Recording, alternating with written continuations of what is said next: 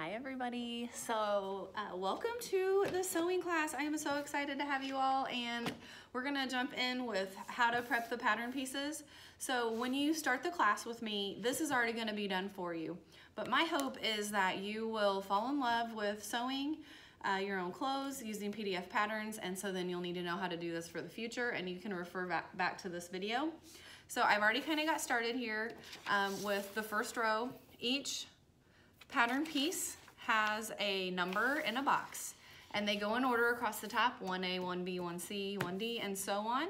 And then once you start seeing the number 2, you're going to move down to the row below that. One thing that you need to do whenever you print off your patterns, regardless of what company that it is you're going to start out with, you have this 1-inch square. Sometimes it's a 2-inch square, but you need to measure that to make sure that your pattern printed correctly. So I'm just measuring a top here. That is 1 inch. And then I'm gonna measure across the side, and it is also 1 inch. So I'm good to go. I can keep taping these together. If you ever print out a pattern and you measure that and it's not the correct size, like if it says 1 inch square, if it's not right at 1 inch, you need to reprint, because what probably happened is it scaled it down to maybe fit it to the page. And so then every single bit of your pattern is gonna be a little bit smaller than it should have been. And something like 1/8 of an inch over and over and over again across the course of a pattern could actually make a very big difference. So it might seem like a small amount, but over the course of the project, it's gonna be a big deal, okay? So what I've done so far is I've just lined up the diagonal lines at the top of the pattern and the bottom, and the solid line right here. So I've got 1E, now I need to do 1F. It's gonna go right next to it.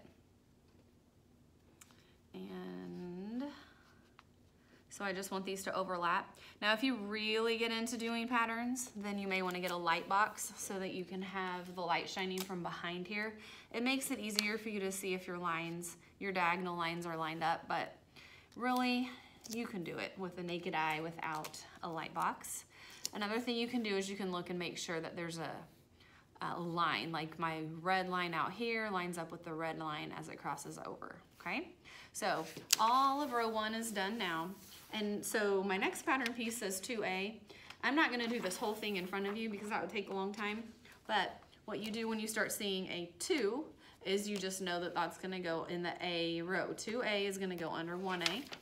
And so on this one, I'm gonna line up over here and in the middle. So I should have what is similar to a full box or diamond in the middle area, okay? And I prefer using Scotch tape to tape my patterns together. You can use a glue stick, like if you wanted to put a little dab of glue right here and right here, you can do that. I have found that over time, the glue starts to lose its stickiness and kind of dries out. And sometimes those pages, if you're rolling them up or if you're folding up your pattern piece, they can start coming apart, okay? So I'm gonna stop here on the video, and I will completely get this put together, and you will see it in its full state when you are in the first night of the class.